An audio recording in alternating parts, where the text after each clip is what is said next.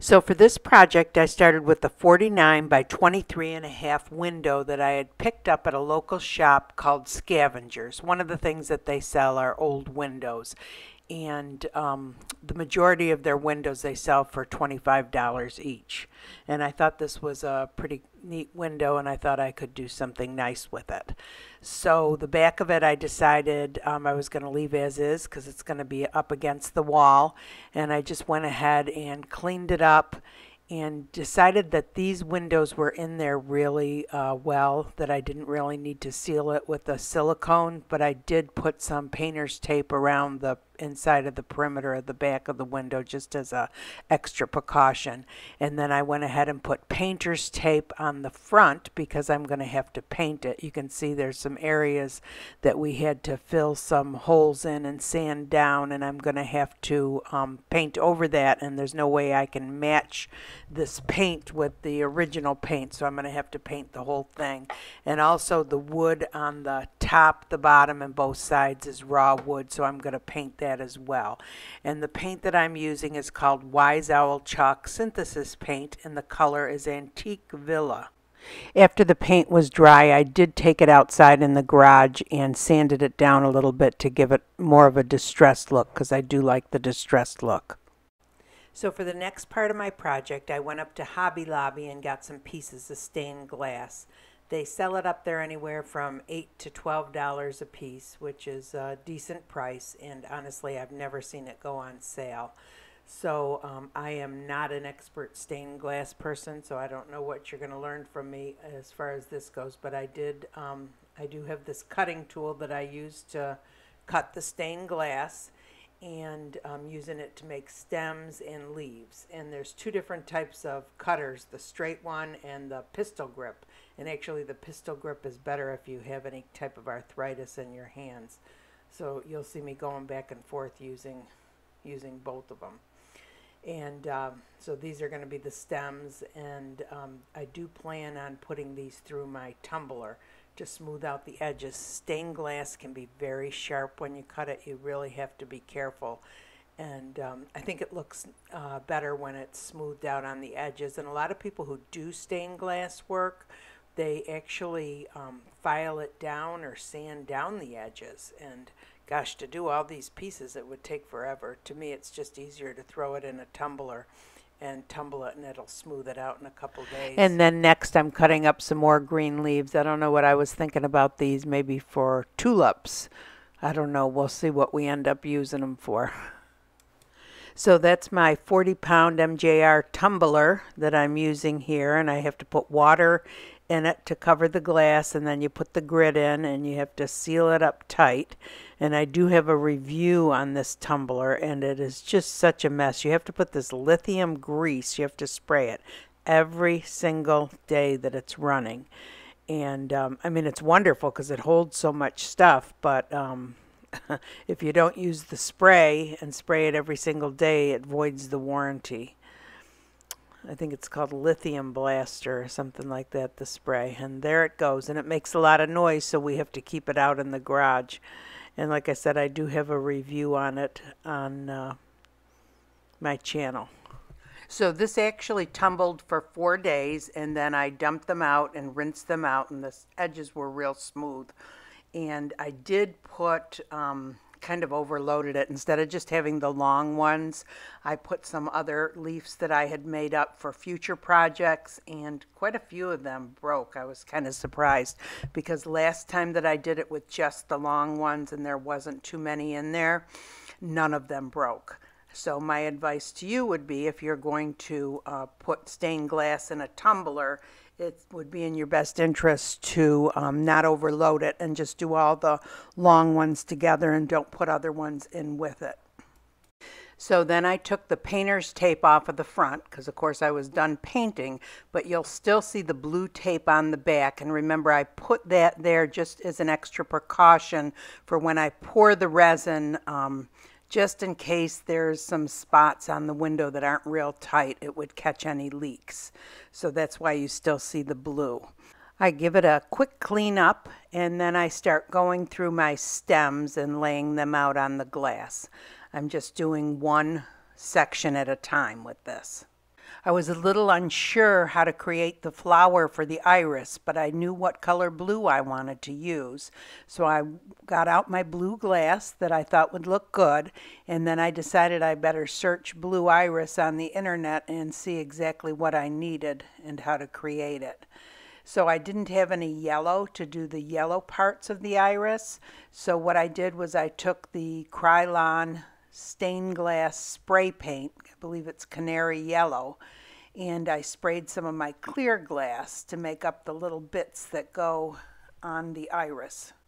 So then I start using the blue glass to create the flowers, set it up the best I can, and use the little bits of yellow that I had spray painted to add to the blue glass. So the glass that I'm using for the flower and for anything but the stained glass is all glass that I've prepared myself. It's glass that I've found at garage sales and thrift stores that I break up and tumble in my tumbler. And for the most part, I just break it and it breaks whatever way it breaks. I am starting to do some experimenting with trying to cut it in certain ways and then tumble it that way and see how it comes out, you know, in certain shapes. But for the most part, it's just broken up and tumbled for anywhere up to a week. So after that, and I have the flowers together, and it looks like I've put a couple buds, iris buds on there too. I take some white stones, and I believe these little packs of stones I actually picked up at the Dollar Tree. I put down at the very bottom. So next I decided to put a butterfly at the top of it, and the yellow, of course, is clear tumbled glass that I painted with the canary yellow Krylon stained glass spray paint. And I do have kind of some yellow glass, but it's not the bright yellow that I wanted for this, so that's why I chose to paint this. And I ended up adding 2 more buds, so I have a total of 4 buds and 3 flowers. And I believe that section is done. So for the next window, I went ahead and put the stones down first and then started arranging the stems and the leaves for the tulips. And then I started going through all my blue glass, and this is such a beautiful blue color. And again, this is all glass that I've prepared myself. I've gotten it from thrift stores and garage sales, plates and cups and bowls that I've broken up and put through the tumbler for up to a week.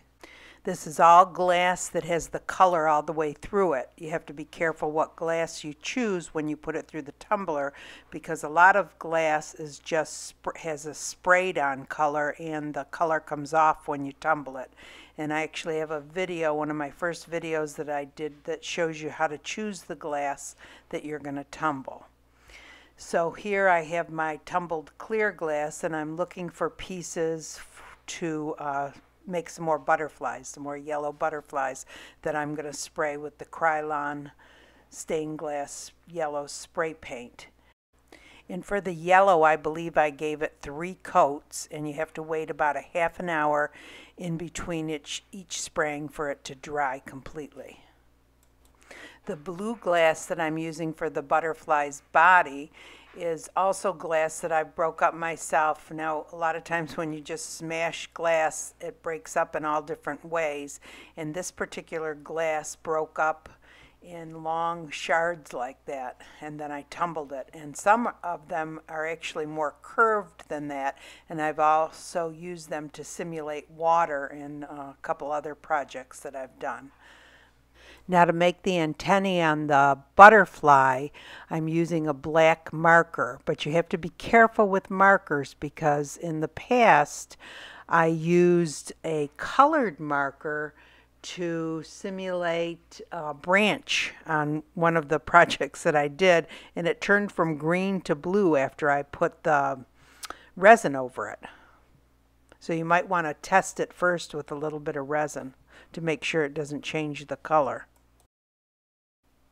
So for the next and the final window, I decide I'm going to use blue and yellow daisies to go along with the blue and yellow theme of the entire window. And so first I start putting all of the stems down and arranging those. And then after that, I take the white stones and I sprinkle those down at the bottom. And then I start going through all my blue glass trying to find petals for the blue daisies. Now again, because I don't have the bright yellow glass for the center of the daisy, I take some of my clear glass that I've tumbled and I spray paint it with the Krylon stained glass canary yellow spray paint. Next, I start laying out the daisies one at a time and putting the little yellow center in. And then I put some butterflies at the very top using again the blue long glass for the body and the yellow spray painted clear glass for the wings. So now I'm ready to start the resin. And when I use resin, I wear gloves, I use a respirator, I open the window. Even though I am doing it in the house, it's in your best interest to do it in a well-ventilated area, to wear gloves, and to use a respirator. I'm using the brand Art Resin, and I know in their videos they don't show anybody wearing a respirator, but I do feel like it's in everybody's best interest to do that. This is a 1-to-1 ratio.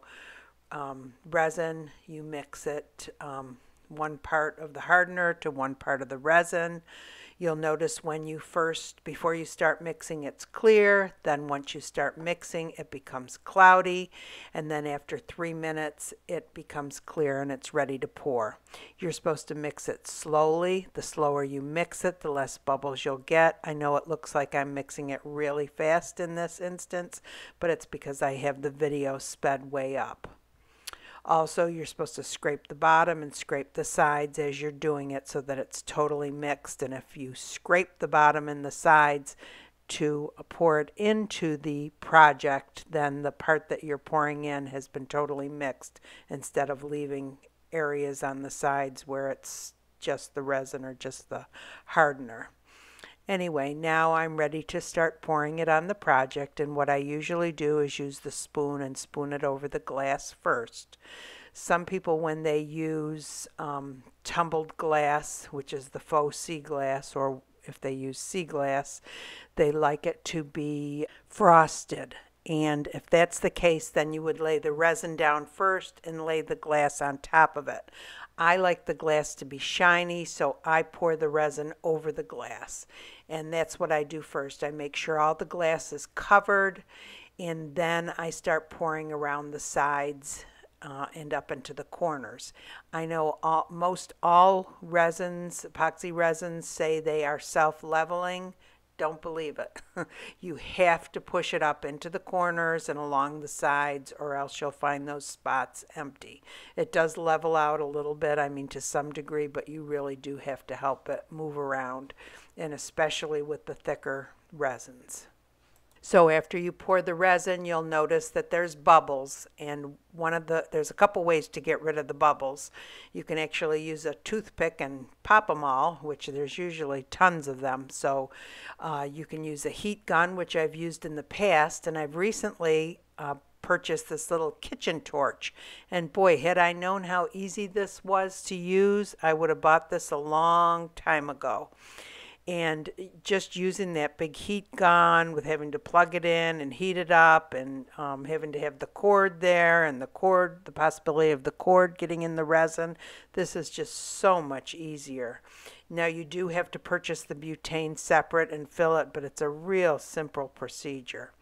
So this first mixing that I had was 1 cup of resin to 1 cup of the hardener for a total of 2 cups, and that covered 1 1/2 of these windows. So then I had to go ahead and mix up another 2 cups, and that is what covered the other 1 1/2 of the windows. I feel like when I was doing this, I changed my gloves around 5 times, but it is very messy, and I do end up getting a bunch of resin on the actual frame of the window.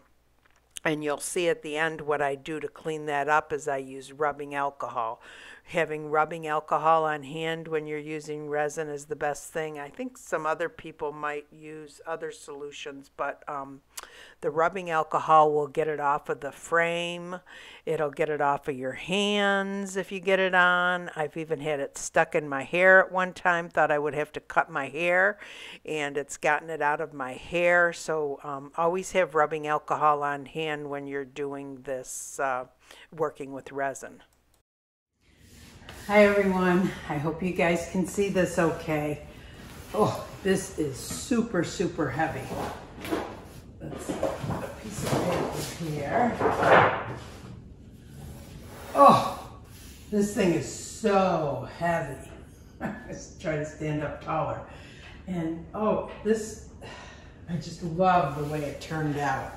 And it's so hard. I think when you look at it like this, it's so hard to really see unless you have something behind it. But I think I'm gonna put this on a wall. And I thought about putting it in a window, but I think I'm gonna end up putting it on a wall. But I have this piece of paper so that maybe you can see it better, what it looks like. Oops. Ah. It's not gonna cooperate. I gotta get behind it. There you go. Yeah, it's so hard to tell, and I had it in a window and took some pictures of it, but because of the glare from the window and that, it was kind of hard to see everything, so I hope you can see this okay. But I really love the way it turned out. I love the blues and yellows, and gosh, this